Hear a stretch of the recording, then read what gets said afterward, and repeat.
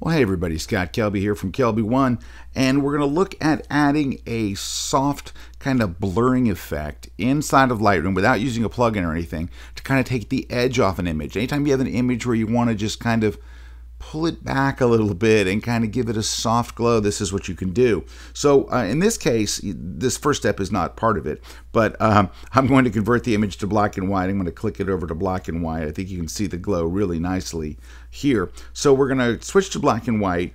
And then what we're going to do is this effect comes from the clarity slider. Now normally we'd drag clarity to the right to increase detail or texture, but in this case we're going to drag this slider over to the left, and that's going to add our kind of soft glow to the image. So take a look. I'm going to click here and I'm going to drag to the left, and you can see that glow start to come in there. Here I'll drag it back and forth a little so you can see.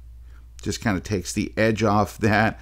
It doesn't make it look quite so sharp. So it still looks in focus. I mean, the image still looks in focus, but you get this nice kind of glow effect. Now, I want to show you a before and after side by side, but the problem is if I were to click the backslash key, right, it would take me all the way back to the color image. I want to be able to compare the black and white image and then just the glow. So if you remember, I covered this on Lightroom Killer Tips before, but here's what you do.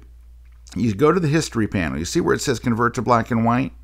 You want that to be the before, not where you imported it, where it was full color. So let's do this. Let's go ahead and do a split screen. Let's press the letter Y so we have both images side by side.